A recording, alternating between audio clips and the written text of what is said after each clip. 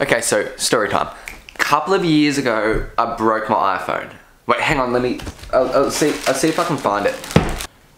Barely broken, battery didn't work. And I was like, I cannot be bothered spending another $1,000 on an iPhone.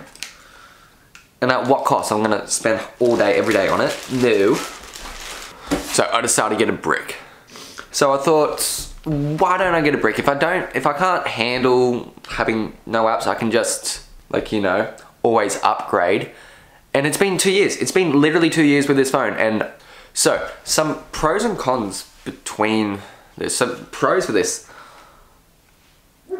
One, the battery. I think I charge this once a week. Literally once a week. And it lasts so long. And it takes about an hour to charge. Like, honestly, it lasts forever. Because you're not using the phone. You're not really using this for texting. Let's be real. Like, if you're texting someone on that keyboard there, no way. But yeah, so you're pretty much only using it for calls. Another great thing about the phone is that, I feel like I'm selling it. about this phone, you guys should buy this phone, it has all the, no. But another just great thing of having a dumb phone is that, like, say when I'm out with mates and that sort of stuff, and, like, you know, hanging out, I have no urge to pull out my phone and do things. And I know beforehand when I used to have an iPhone, if like a conversation wanes, I'll pull it out, check, I don't know, Snapchat, Instagram, whatever app I used to have back then. Brief couple of seconds that you're looking away, you're taken away from the conversation. It really takes it away.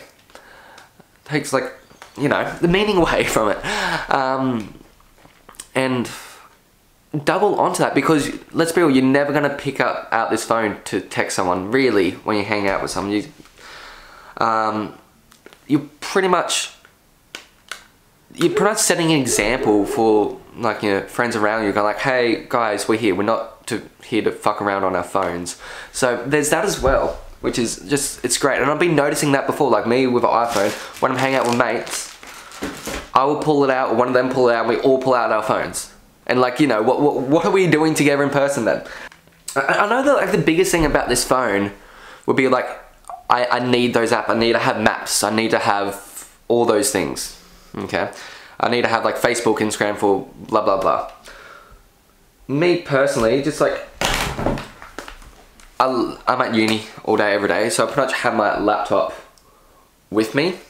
So I pretty much export all the functionality on my old phone over to this. Okay? And the thing is, I don't have my laptop with me all the time. If I want to intentionally, say, go to a coffee shop and read a book or hang out with my friends, I'm not bringing my laptop. So with that, I'm not getting distracted into a whole plethora of things.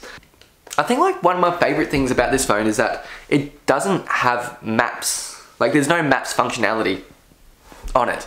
So before I ever go somewhere, I kind of have to, like, Google Maps the place where I'm going to, and then memorize the last couple of directions to how to get there. So that's always adventurous, going like, am I going to remember how to get here or not? I don't know. I think one con, it's not as destructible as, like, the old Nokia 3310. So I remember the first, like, year of me having this phone, every single time I might be out and had a couple too many drinks and I'm, like, proving, this is always my go-to, like, joke. I'm like, hey guys, look at my phone. And I go like, hey, it's indestructible, it's indestructible. And I just, like, slam it on the ground, okay? And, like, this thing has lasted a couple of 100 slams on the ground, like, I mean solid slams. But eventually the display cracked. I've replaced this display, but, like, there was a crack on here, you couldn't see part of the screen. I was like, eh. I think another con of just only having this phone, because I can't really have any other apps, is that, like, when you meet someone, they'll be like, oh, yo, what's your Snapchat? What's your Instagram? And you're like, I don't have them.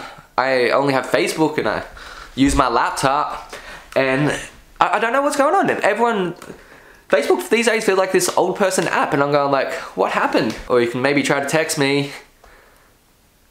Yeah, no, that's probably another con, but, like, minor. Honestly, going forward, say if I move somewhere, if I say go backpacking again, I reckon it'll be a good idea to upgrade the phone in that case. So say if I go move to China and that sort of stuff, I'm going to need to have a dictionary on hand at all times. This thing probably won't do, okay? And plus, say if I want to text my Chinese friends, I can't get Pinyin on this keyboard. I don't think I can get a Pinyin plugin for a brick Nokia. So yeah, there's that. I love this phone so much. Like, the only functionality I have on it is texting people, calling people, and setting alarm. That's all I use. Like, you can take photos, but photos are horrible. Like, hang on, let me take a photo. This is gonna blow you guys' minds. Here we go. Oh, that exposure. Oh wow, the flash as well. But the thing is, you're not using that phone for any of that. You're using it to kind of disconnect a little bit. And that's good.